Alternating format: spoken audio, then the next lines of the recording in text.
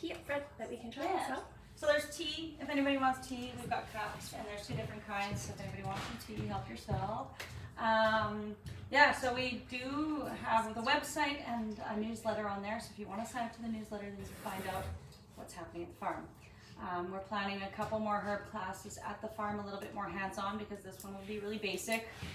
It's hard to do a lot in an hour, and I don't know like people's skill set and what they're interested in, so it's a pretty basic class, but we'll be doing something in the garden in the summer and the spring. So yeah, we'll start. We'll see if Melanie brings my cable that I need, because I had a little bit of a little blurb here with pictures and stuff happening, but I wanted to just start with just the basics of herb growing and like the easy ways that you can start herbs in your own backyard garden. The herbs that I'm discussing today, I kind of had 7 that I was thinking of that are fairly simple and easy for people to start with, that are mostly perennials, meaning that you can keep them for more than 1 year. I like the perennials because you can keep them and you don't have to worry about starting new ones every spring. You can keep them going. You can either bring them into the house in the winter or keep them outside depending on the ones. So most of the herbs I find can be staying in a permanent spot in the garden, and they actually don't like too much compost or too much fertilizer, so they're fairly easy to grow in a more poor soil or in a soil that is not as nutrient rich, which makes it a lot easier than a lot of other vegetables and flower plants. They like a very well draining soil, so they don't want to be super wet. They prefer to dry out between waterings. Yeah, so finding a good well draining spot, a spot that's mostly sunny or full sun is usually best for them. They do like a lot of sun. They like a long day with sun, and they don't want to be overwatered. They prefer to have their roots dry out between waterings. And yeah, six hours or more of sun a day is usually best for them. So if you can find spots in your garden where they do get a full sun day, that's the best for them. Yeah, most of the perennials they'll be fine in the ground for the whole winter. The only one on my list that might want to come inside is rosemary, because it's a bit of a sensitive one to the cold. So that one we usually keep in pots and then bring those pots into our greenhouse in the winter. We also do some into the soil itself and dig them up in the winter and then bring them back. Like dig them out of the ground and bring them back into the greenhouse in a tray and let them overwinter on our heat bench. Yeah, they're more of a Mediterranean climate, so they don't really want to have the super cold frosts. But most of the other ones will do fine in the winters. So the herbs that I kind of thought about for this class were lemon balm, thyme, sage, rosemary, mints, chamomile, and calendula. These are all pretty easy herbs to grow. They're pretty, they need minimal supervision. They're fairly low maintenance, and I like them because they can be used both for culinary purposes as well as for medicinal purposes, which I find nice, because I find that for me, like, I like the fact that I can use a herb cooking with it, or I can also use it as a tea, or I can also use it as a tincture, or I can use it in many different ways. Yeah, we'll see what happens here. We've got some pictures here, but not much to see from that far away. Yeah, so I kind of had a little blurb here about herb. Hello. Just about herb safety. All the herbs are really safe for most people to use that I've listed, but if you're growing herbs that you've not heard of or that you don't know much about, it's always good to have some reference and double check with someone who knows about herbs or a grower, just how safe those herbs are for all people, because certain herbs can interact with medications or with different health issues. However, all these ones are very safe.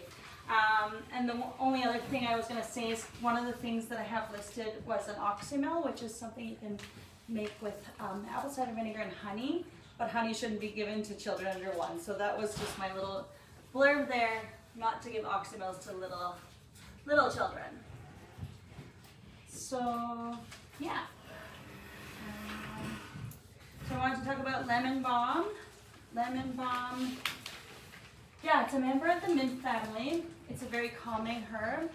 It's wonderful as a tea. I like it also as a tincture. It's great for sleep, for the appetite, helps with easing pain and discomfort from indigestion.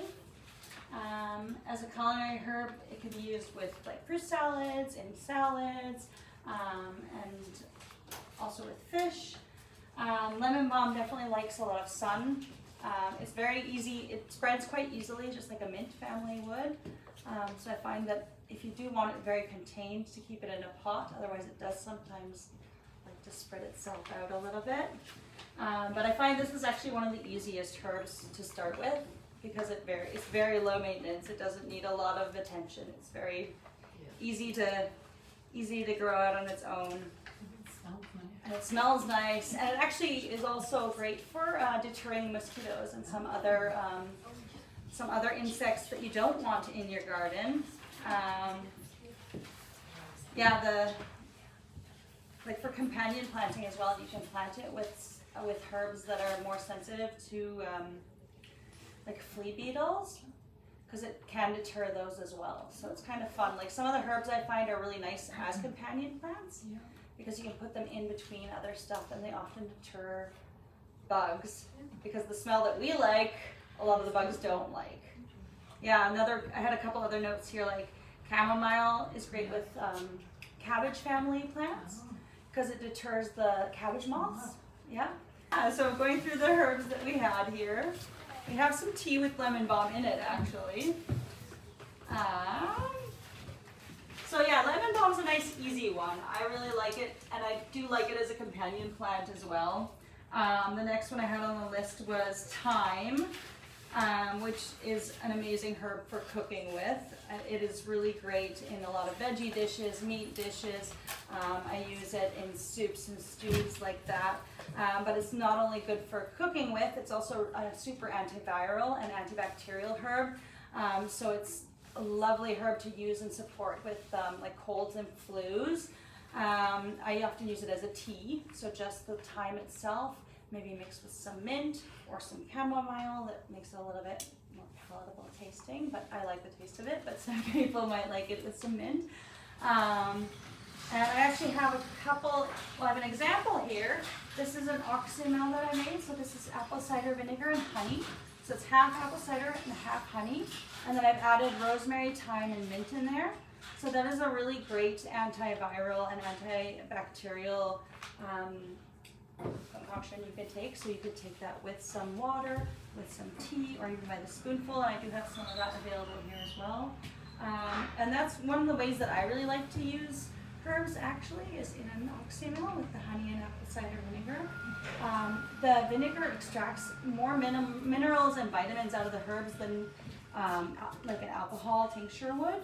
So in that way, you actually get more of the vitamins and the nutrients out of the herbs, and it tastes nice. And it's. Did you have a question? No. I was just saying, so you just drink it? Yeah. So I have some of it already bottled up. So I usually use it by the spoonful if you're feeling sick, or if you're feeling a lot under the weather, just taking a spoonful of it. But it also mixes well into teas or water or sparkling water if you wanted to do that. And it does take a lot of the nutrients out of the herbs, which is a great way to boost your general nutrients. Yeah. Do you just put the herbs in with the honey and apple cider vinegar, and you can leave them in indefinitely? Yeah, so I put the herbs, like I put the apple cider vinegar and honey, a half and half mixture, and then I put, so I'll fill about a third full with fresh herbs, and then fill it up with the half apple cider vinegar and half honey.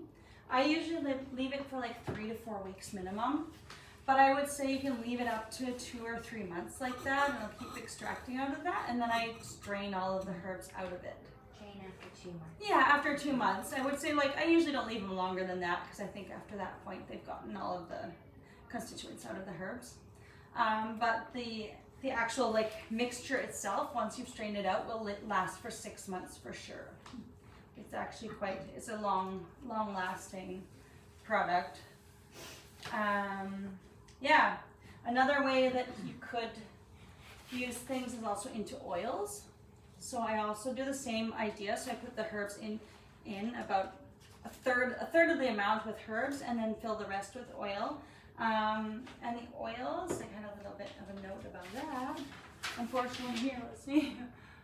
But, yeah, the oils I like a lot for body, like external issues. So it's great if you're having pain, physical pain, rashes, dry skin.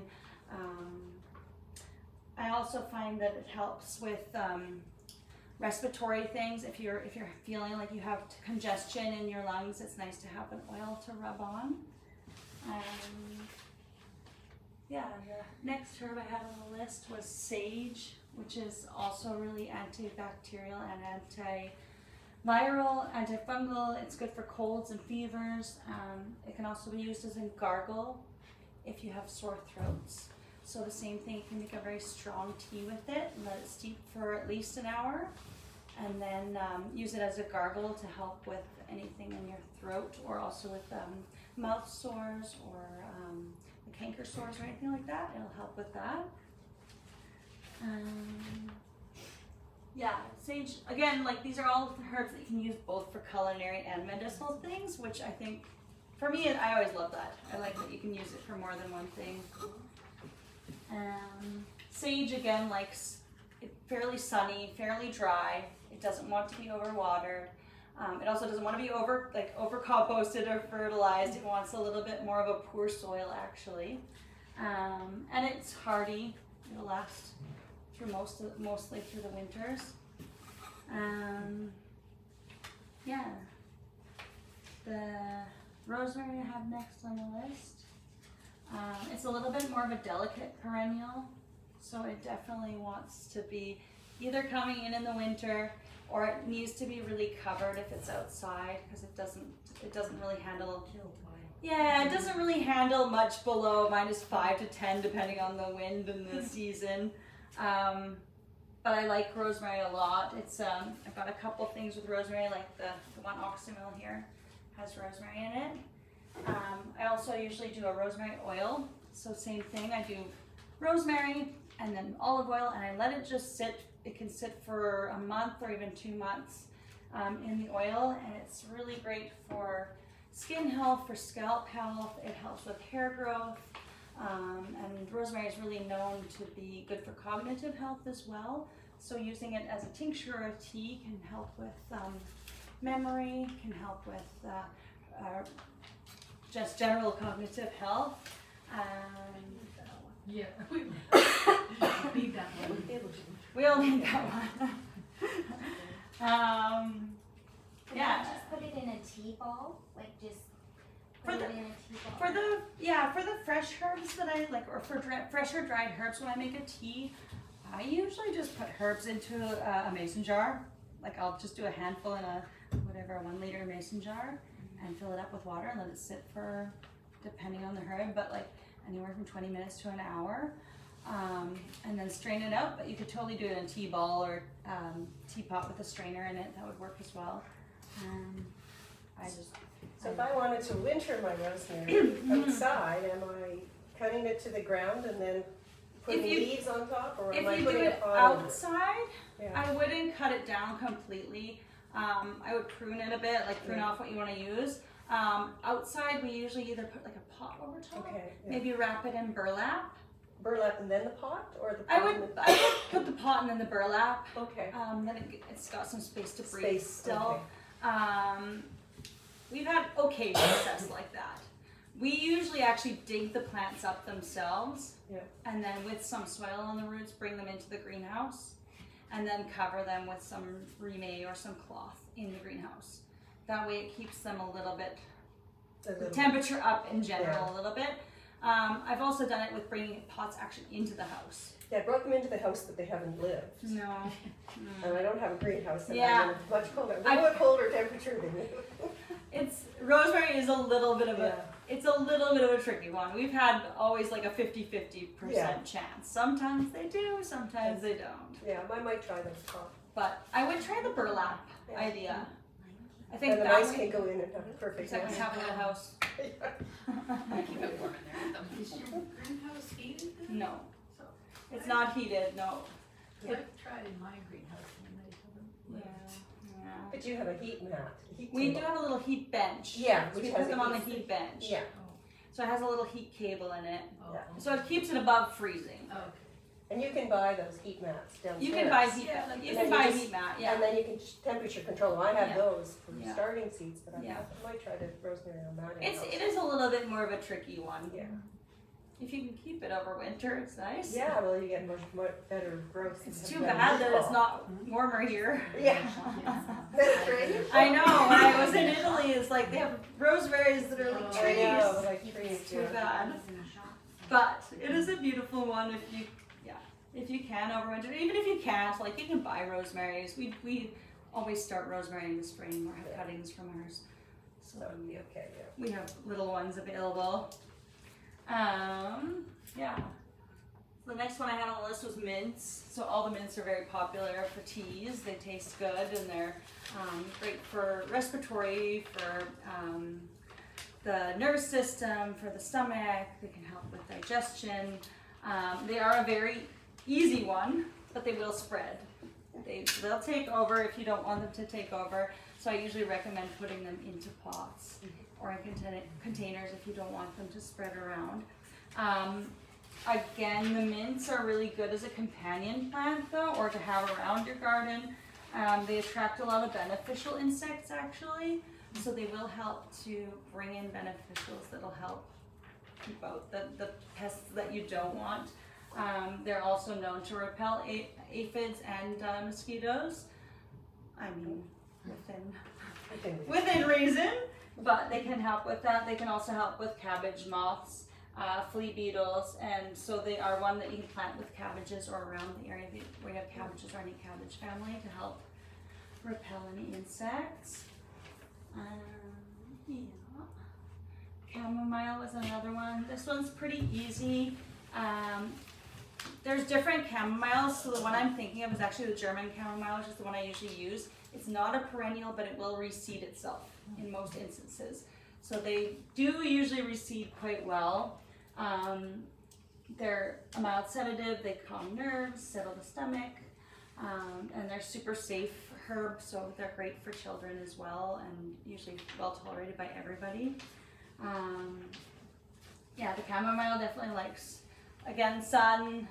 They will get quite gangly, so I usually prune them back through the season. So I will harvest the flowers off of them when they first start having flowers, and then trim them a little bit just to make them not quite so long.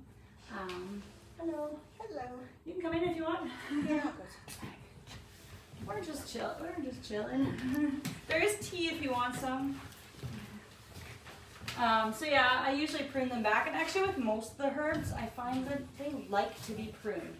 They like to be picked. So as you go through the season, don't feel shy about taking bits of the herbs off, even when they're small, because it will help them bush out and help them actually make more flowers or make more leaves. So that's what I usually do. Like I'm just every week taking some off of my herbs and either drying or making teas or tinctures with them. And then they'll keep producing more. And the last one I had here was calendula. And calendula is great. I'm just gonna look here, make sure I'm good for time. Yeah, good. Calendula is great as a topical herb. So it's one that you can make poultices, which you can like cook down the herb a little bit and use topically if you had burns or eczema or anything like that that needs soothing on your skin. But it also works in teas. It's great for like anti-inflammation, anti-inflammatory, or for digestive issues as well. And that's one as well that I would put like into oil. So the fresh, mostly fresh I prefer, but you could use dried as well, into oil and use it for topically onto dry skin or anything where there's like inflammation or pain or like rash or anything on the skin. Actually had some calendula here that I harvested. And actually I think I might have, I don't know if I have calendula oil with me today. I might not have any left. But yeah, I definitely like it in an oil. And I don't know if anybody had any questions or at this point. Well, for things like lemon balm and mint, to overwinter them, can I just cut them down to the ground? You That's can. what we do. I wouldn't cut them like completely down to the Yeah. ground, but you can definitely Okay. like. I harvested my mint, so it was Yeah. like little sticks left.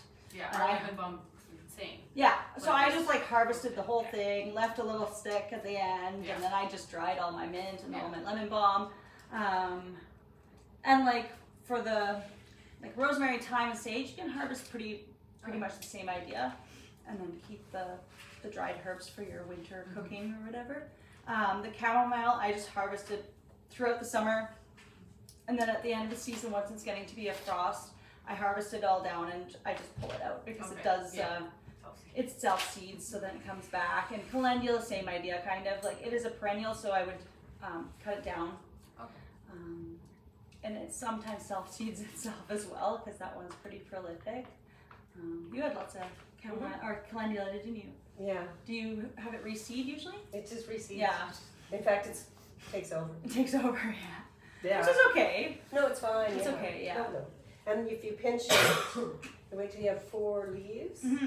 Pinch it and cut it to the bottom, you'll get all these long. Because I use mine for cut flowers. Yeah. So then you get these long stems. Yeah, But yeah, it's taken over a couple it of does beds. take over a little bit.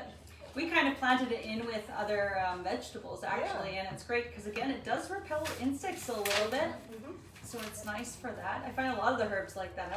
I'll sort of companion plant them with stuff just to help with attracting beneficials and pollinators and repelling mosquitoes or whatever. How do you dry like the lemon? Like how long do you put it upside down? or- So for me, most of the herbs that I do, so I'll collect them, and I will usually put them onto like a mesh. I air dry usually, so I don't usually use a dehydrator, so I usually put them inside and air dry them. You could do this in your house, on a table or wherever, as long as there's a little bit of mesh, so there's a little bit of airflow going through it. It depends a little bit on like how warm the air temperature is, but usually most of the plants will dry within like 3 or 4 days for sure.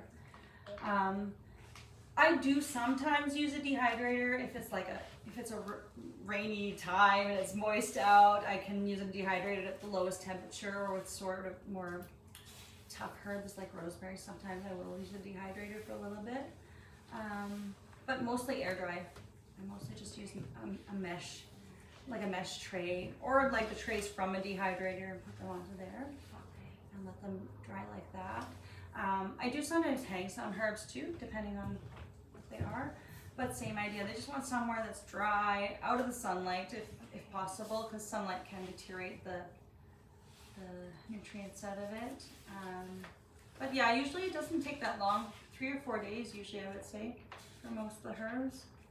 And so I do dry a lot of herbs, and for fresh herbs, I will make teas with fresh herbs as well through the season when I have them. And I usually, when I'm mixing them with apple cider vinegar and honey, I use fresh herbs. For the most part, sometimes dried, but usually fresh. And for tinctures, which is when you use alcohol to extract the properties out of the herbs, I usually use fresh herbs as well. So those ones, yeah, so same idea, like I will use about 1/3 full of herbs and then do the rest with alcohol if I'm doing a tincture. Like rubbing alcohol or? So I would use a high proof alcohol like a vodka. I use a local moonshine from After Dark Distillery.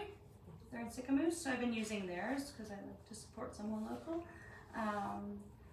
And you can use the tincture then straight like that as in droppers. So I do droppers like that. But you can also then mix something else into it, like honey or honey and vinegar if you want to make it a little more diluted, and do the same idea and use droppers. So this one here was a horsetail tincture that I made last season. Yeah. Can I so- ask you a question? Yeah. Do you have a recommendation for a type of oil that you would use when you're soaking the herbs? I use an organic extra virgin olive oil. I find it's the easiest one.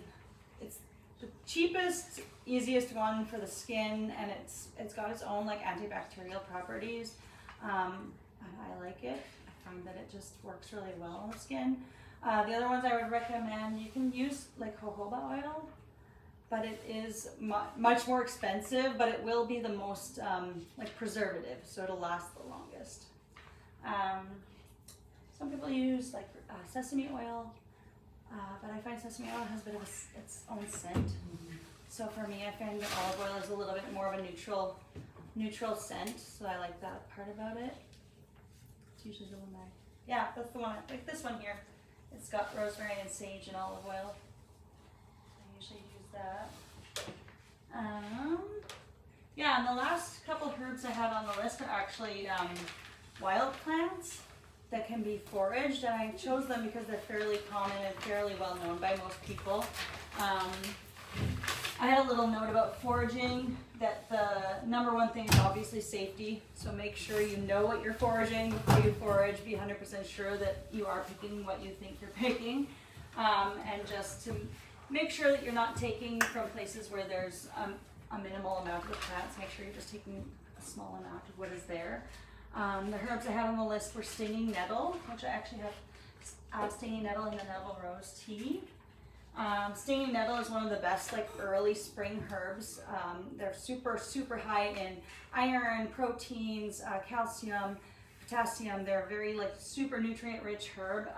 They can be used almost like a spinach, so make sure you're wearing gloves if you harvest them because they will sting your hands. But once you harvest them with gloves on, you can steam them or boil them, and then you either like saute them up or use them like a spinach, like a boiled spinach, and they're very tasty and very full of nutrients. So they're one of the best spring herbs or spring plants, I guess. Yeah, so they're rich in iron, calcium, magnesium. They're an excellent remedy for anemia, low blood pressure, general weakness. They're anti-inflammatory, and they're super anti-allergenic, so they're great for seasonal allergies. So it's another one I recommend. They're like, you have to be careful because they do sting you if they're raw, but one way I've used them is actually picking the raw nettles, mixing them with water and blending them. And once you blend them, it breaks down the cell wall and they don't sting anymore. So you can actually use them raw once you blend them. And that way it's really helpful for seasonal allergies if you do that for, as soon as you can find nettles, do that until sort of allergy season, and it can help reduce allergy symptoms. The other thing is you can do like a tincture, so you could do raw nettles and the alcohol and then take that tincture daily until the allergy season, and that'll help reduce allergy symptoms. So I love nettles. They're great for food, like great as a food and great as a medicinal herb as well. The other one I had is dandelion. Most people know dandelion. Again, make sure that you know dandelion before you're picking dandelion, but the great thing about dandelion is you can use the whole plant.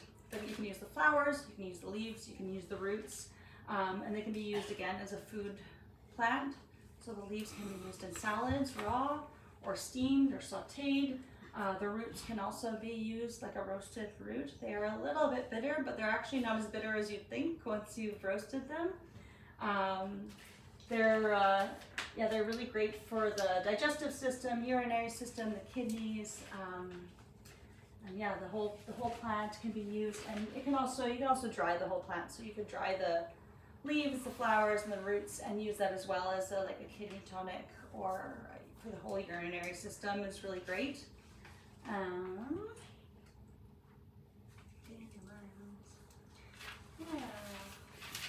So I had kind of a little note, yeah, so it's for using different ways to use herbs in your everyday life. My kind of go-to is teas and infusions with the plants because I find it's the most enjoyable and easy way to use them. So I blend my own teas, but you can certainly use single herbs as a tea as well as blends. For the most part, I say, like, if you're going to do a tea just for enjoyment, and it will still give you some benefits, I usually recommend steeping for like 15 to 20 minutes. To really extract the most of the plant, though, I would pour the water over and let them sit for at least an hour. And then you can always reheat the tea itself afterwards. And tea is actually one of the better ways to extract minerals and vitamins out of the herbs. For example, like tinctures and oils, will extract certain antioxidants and certain like chemicals out of the plants that can be helpful for your general health, but the actual minerals are easier extracted out of teas or with vinegar. So I find that the teas are a great way if you're looking for like nettles, for example, to take out the most iron and calcium and magnesium out of there is teas or into the apple cider vinegar. Yeah, we'll have to get you guys all this PDF. So these are all your perennials, but what about my annuals? What about my dill and my basil, different types of basil? So same idea. Same, I think. Same idea. I just had a limited amount that I Yeah, could I know. talk about in one session, but I mean, annuals, same idea. Like a lot of them are culinary or medicinal, and I do same idea. So I dry mine. I use a lot of the annuals. I actually tend to find that I like fresh more than dry. Okay. Like for example, basil. I don't know. I prefer basil It doesn't fresh. dry very well. I prefer it fresh. So it's Yeah. something I usually use more seasonally rather than the perennials. I find that I use them a little bit more throughout the whole year. But same idea. You could dry them. You can do the same ideas with some of into the vinegars. And I mean these vinegars as well, like the vinegar and honey mixes, they work really well as salad dressings. Okay. So same idea. If you wanted to do one with dill or basil, you could do that, and it would still have medicinal properties, but it also tastes really good. Plant them in poor soil also? They still probably don't want too much fertilizer. Okay. Yeah, they're generally actually happier in a slightly poorer soil than richer soil. But I find that annuals are a little bit more forgiving maybe for that. Yeah. Okay. But will they keep growing if I keep, say, cutting basil? It'll same keep idea. We like to trim ours back. growing? We Okay. trim them like for our farm. We Yeah. trim every week. Okay. So we're harvesting every week. I know you sell So, bags of basil. Yeah, so we're just trimming every Yeah. week from the basil. I mean, we have a larger amount, so maybe some is not pruned every week, Yeah. but in general, they like to be pruned back. And one thing I found with plants is they actually like to be picked by hand better than with scissors. Okay. It's I can't remember what it is, but it is something probably with nature, with animals eating rather than humans using metal. They actually respond better to Just being picking? pruned off like that if you can. Some of them, like rosemary, are a little hard to A little hard to pick. pick, but they do like to be hand picked if possible. But yeah, I would say like the annuals are in some ways easier, in some ways. I mean, it's nice to have perennials because then if you can keep them, then you don't have to worry about replanting them. But I had a little list of other perennials after this as well.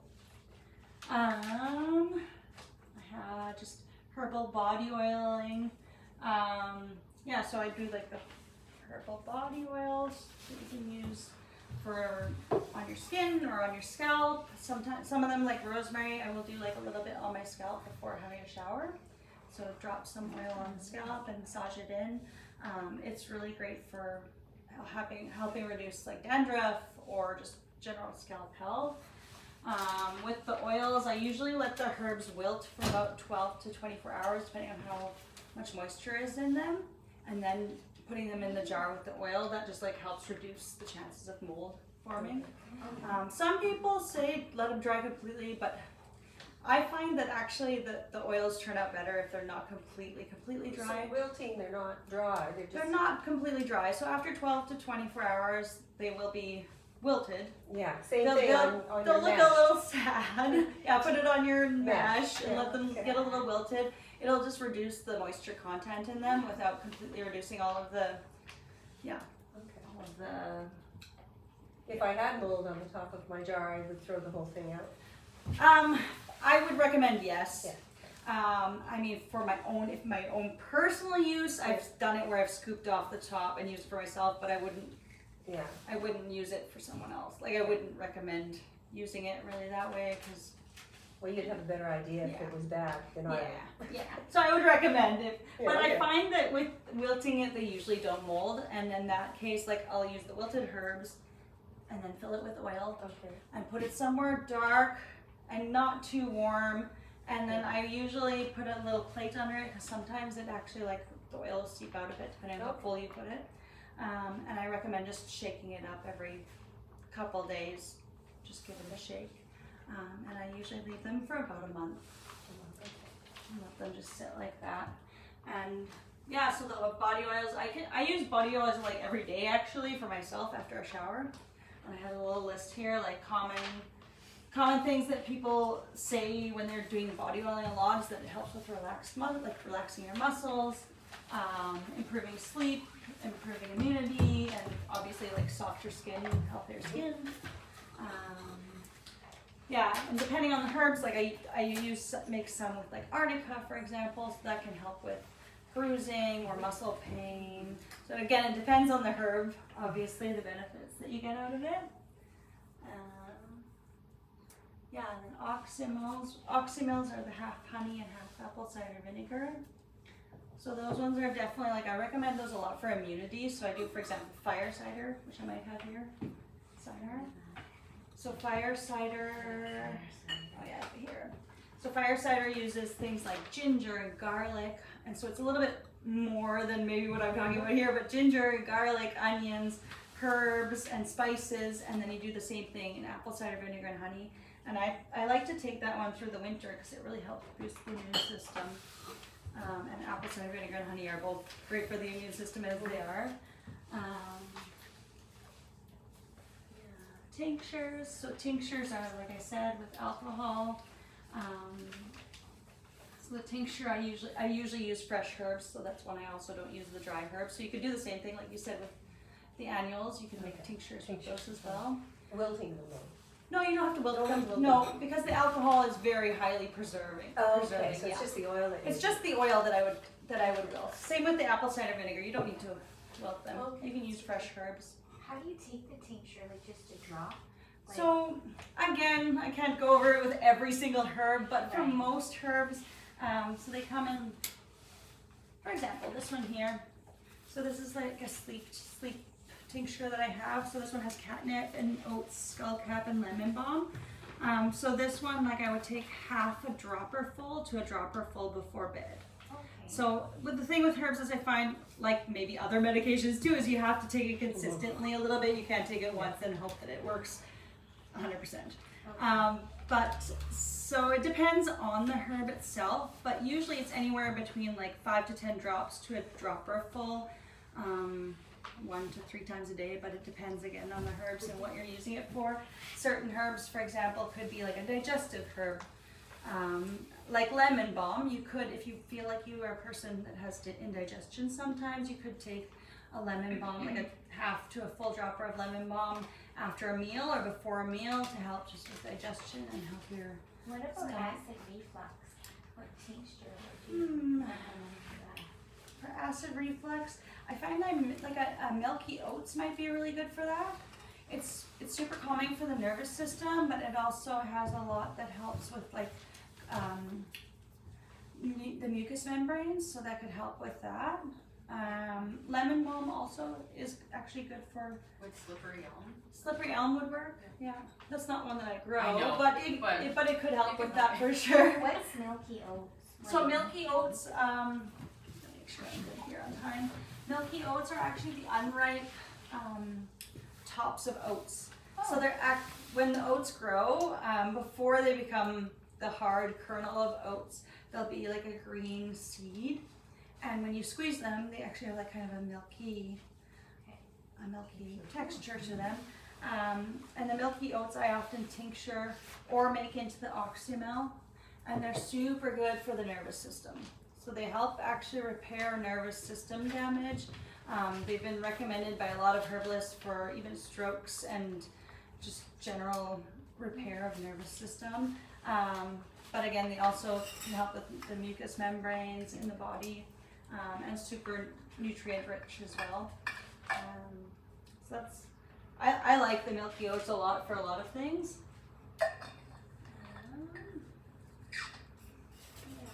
So I've kind of talked about this a bit. Harvesting. Yeah, again, if you're going to dry herbs, it's best to harvest them when it's dry and sunny. So as much as possible, try to harvest them when they're already dry, so they're not, don't harvest them in the rain and then try to dry them because they might be extra moisture in there. Yeah, air drying usually. For storage, I usually keep them in glass jars if I can. For some bulk herbs that I've had, because I've had a hard time finding big gallon jars, I've kept them in the big ice cream, like food grade ice cream buckets. But in general, I say dry and then into the jars. And for dried herbs, I usually recommend using them up within the first year or two, because they're most potent when you use them really fresh.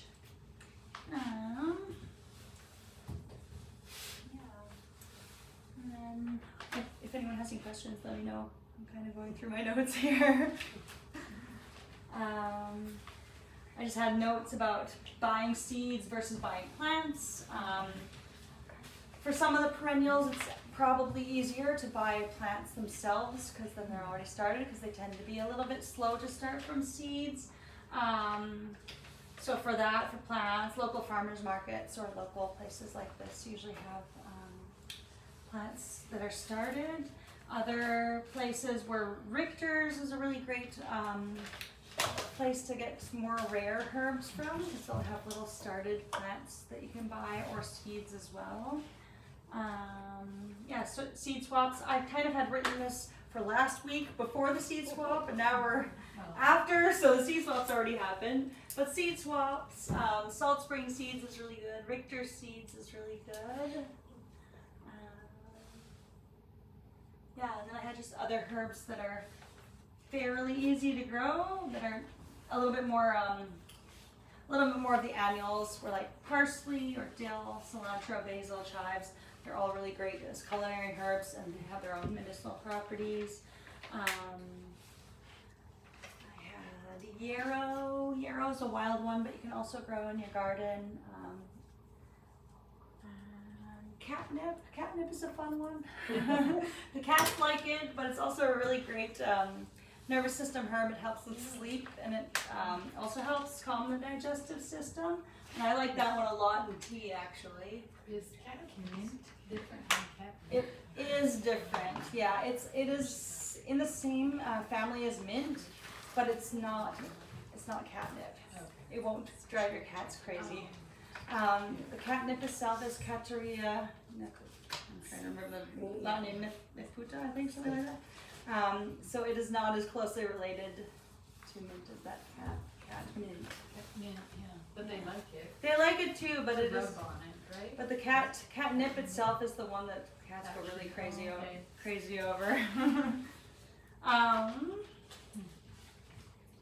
Some other things. What do you use yarrow for?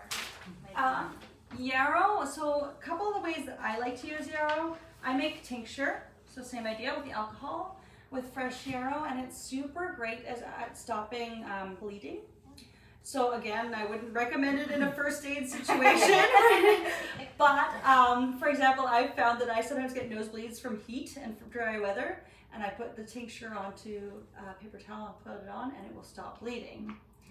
So that's one way. Or also for bleeding gums. If you tend to have bleeding gums, I use it sometimes as a gargle. So you can put the tincture with some water and gargle with that.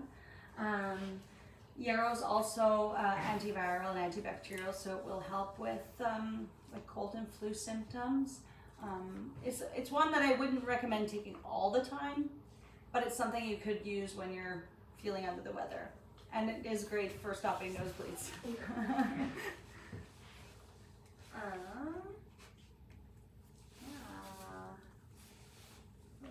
Most of my notes there, I think.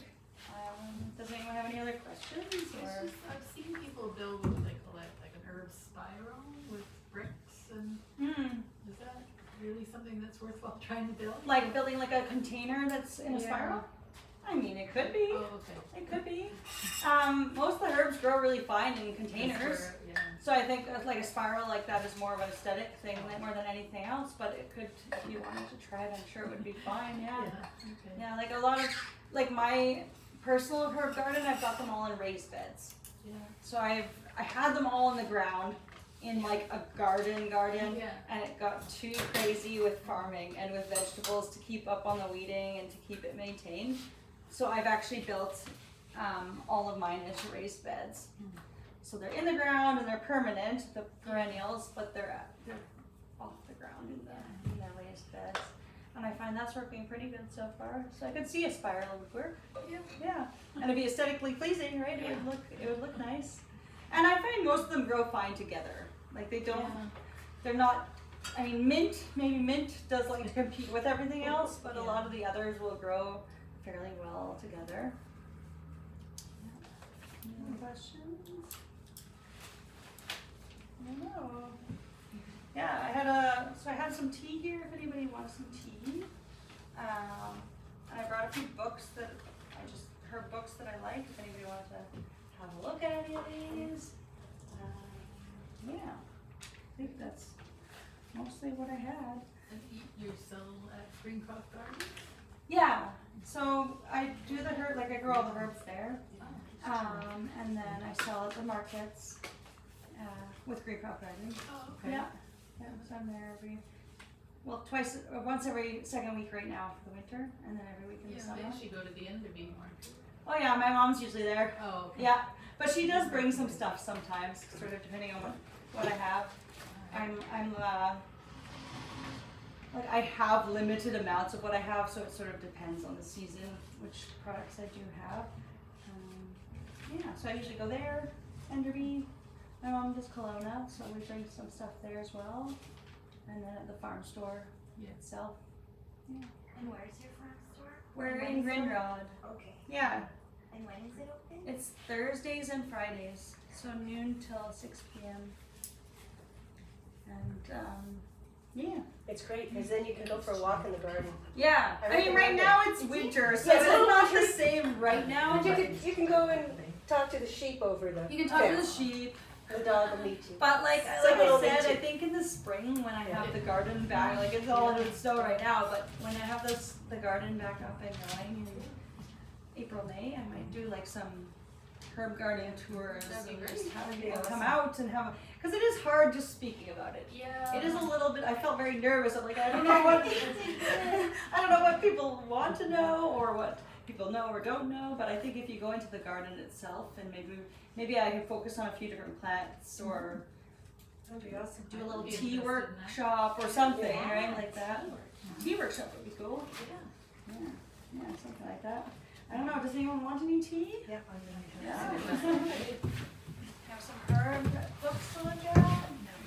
Thanks guys for being patient with me. This is my you did very well. You did. Public speaking.